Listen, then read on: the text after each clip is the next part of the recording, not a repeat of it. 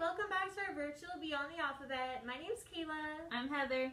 And today we're going to be making some spooky stress balls. So all of you should have a green balloon, a piece of paper, a gluey dot, a Sharpie, an empty water bottle, and most importantly, a baggie full of Orbeez. Woo! I love these, they're so fun. So what we're gonna start off doing, what we're gonna do is we're gonna put these Orbeez in the water bottle, and then from there we're gonna be able to transfer them into the balloon. So we'll show you step by step. And then lastly, we are going to draw a face on our balloon to make it a Frankenstein or a creeper. Heather made an example of a creeper face you can make on it, or you can also make it Shrek since it's green, or you can make it like a green jack-o'-lantern pumpkin face, or any number of spooky kind of faces you want. A little ghost face would be easy, just 3 circles, 2 eyes, big mouth for the ghost. So there's lots of stuff you can do. We thought green would be a perfect kind of monster color for Halloween month, or for anything else. If you don't celebrate Halloween, you don't even have to draw a face on it if you don't want to. Yeah, just be a green stress ball. Totally up to you. This all on its own feels so good. I know, right? It's like a stress couch. Okay. Woo. So first, we're going to transform our paper into a funnel to get these Orbeez into this water bottle without making too much of a mess. It's like making a weird ice cream cone, you know? Yeah. So I'm going to start by opening this so I can kind of see. We want to, like, we're going to roll it this way. And roll it kind of diagonally. Yep. So, I should probably open mine. Oh, it fell apart. That's what the glue dot's for, so that once you get it in place, you're going to be able to use your glue dot to secure it, so it's easier for you to hold on to it while you get the Orbeez in. So that should fit over it about right. So I'm going to get my glue dot. It's stuck on my fingernail. Oh no. Oh no! I Oh feel like mine's about to get stuck too. no! I did not anticipate this. I'm going to use my glue dot and just at the very end of my paper, secure it right there. So we have, it's a smaller hole on one side and a bigger on the other side, like a cone. Yep. I'm going to put that over it. Okay.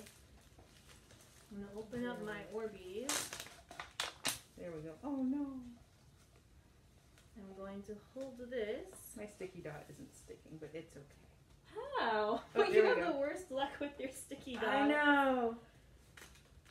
Okay, I'm going to very carefully. Ooh, that's a good idea. You, my Orbeez. It's okay. Alright, let's see what happens. I'm gonna drop some of the I make a mess every time I make. Oh no! Yeah, I already did. It's okay.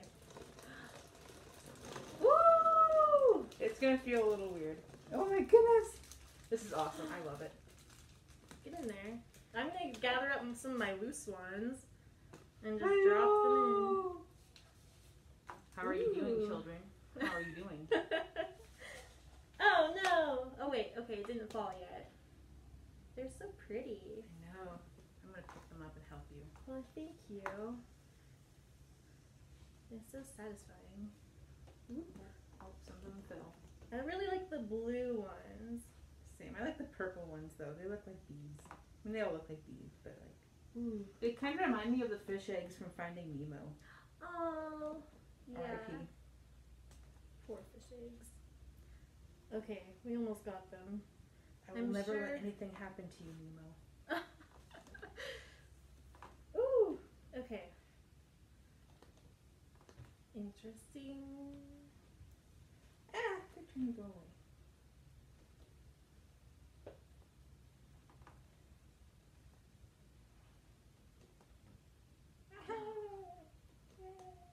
Got it. The last one.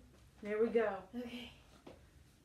So now Now the next part is that we have to blow the balloon up.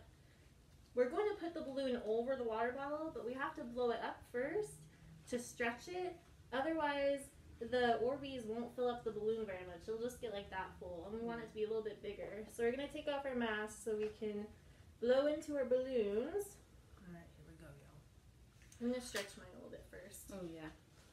Sometimes when you stretch it a little bit first with your fingers, it helps it blow up easier.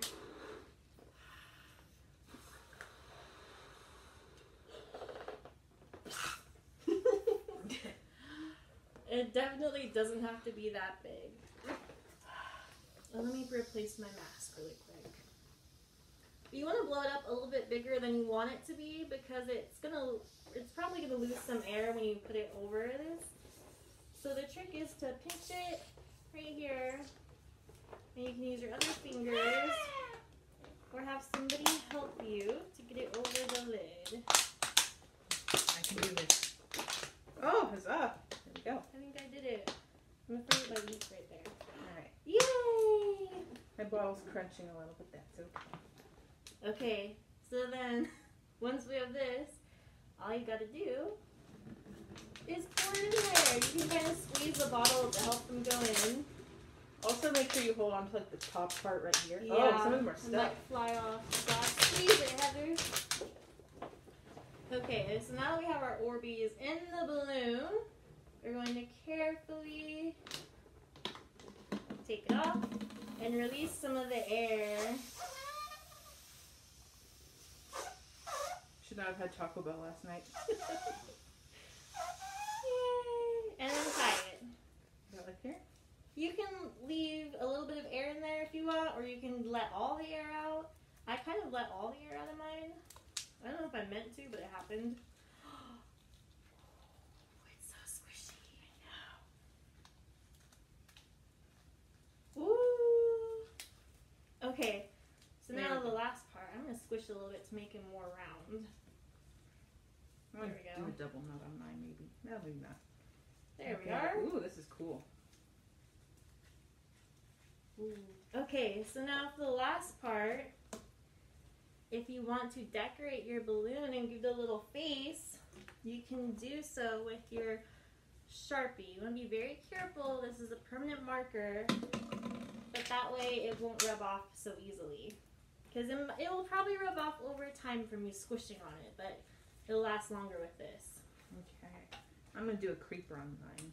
I'm going to attempt Frankenstein. I don't really know how to draw Frankenstein, but I'm going to anyways. I know he has hair. I think I'm not going to give him hair because it's a balloon and I don't feel like coloring all the hair in. But I'll give him maybe some cranky eyeballs.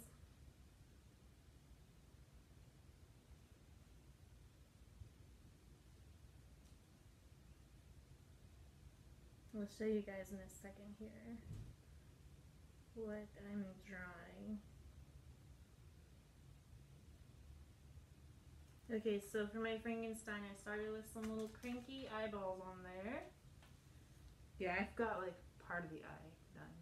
Or part of the mouth.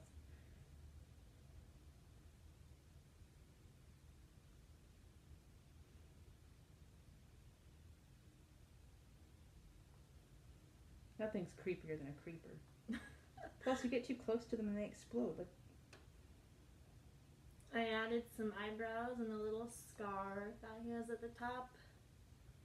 there's one time I was playing and a creeper got too close to me and I was building my house. It was a beautiful house. And then he got close to me and he exploded and I had to rebuild my house all over again. And I was sad. Oh, it happened to me too. He kind of looks like a football. He's beautiful. I'll add another scar over here. I think he needs to be more frowny. If you mess up, you can wipe it off, but you have to do it really quickly. And maybe with the help of some water, because if you let it dry, then it will set.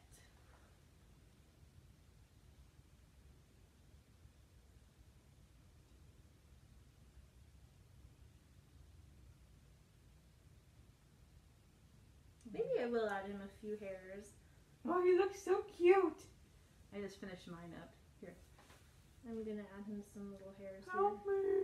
me. Oh, no. Wait, let me see. Oh, he's perfect. I love he's him. beautiful. And we'll finally get revenge on the creeper that broke my house.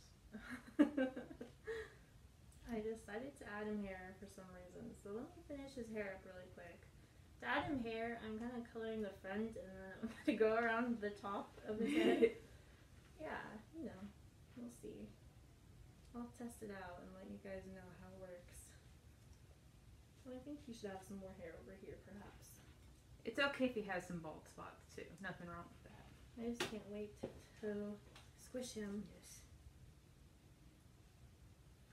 I'm letting mine dry, so I'm like only squishing the back. But Oh, that's a good idea. Yeah, you do have to let it dry for a minute so that it will set and not get all smeared when you squish it. Yeah. Just gonna color his hair in real quick. Just feels so nice. Doo, doo, doo, doo. And if he's doing a popping, they're not too hard to clean up because you can just pick up the pieces, the little Orbeez piece by piece like I did. Yeah. We made these before that had some like slime in it, and it popped open and it ruined everything. So I think this will be a little bit better for you guys in case there is an accident. Just don't dig your nails into it. You don't want to make it pop. Yeah, I've done that before, and it was a giant mistake. Ba-da-ba-ba-ba. Mistake.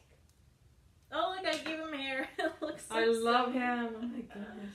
Okay, so that's my Frankenstein. Woo! I want to squish the top of his head so bad, but I'm not going to. I'm going to wait until he's dry. I can also stretch out his mouth. Hey, Mr. Creeper, how are you doing? I'm great! Ooh, and you can see inside, it looks like he ate a bunch of little Orby candies or something. I know. He's like, he kind of reminds me of like a cactus or something. Like, You can make it a cactus.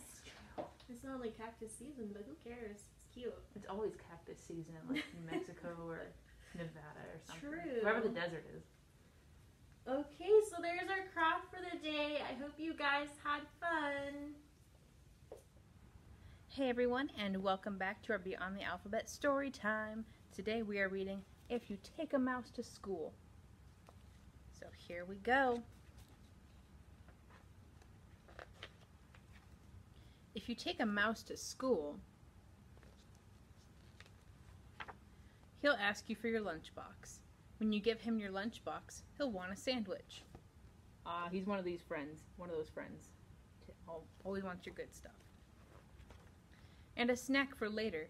Then he'll need a notebook and some pencils. He'll probably want to share your backpack too. Look at him go. When you get to school, he'll put his things in your locker and take a look around.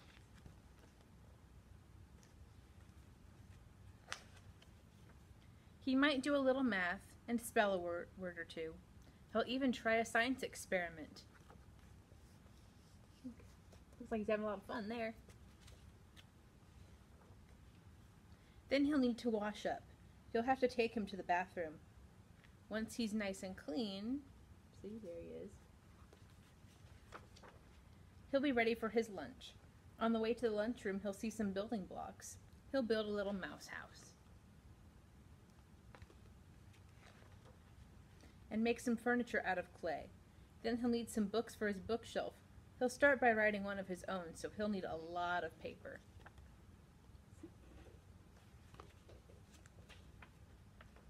He'll probably use up all your pencils. When he is finished, he'll want to read his book to you.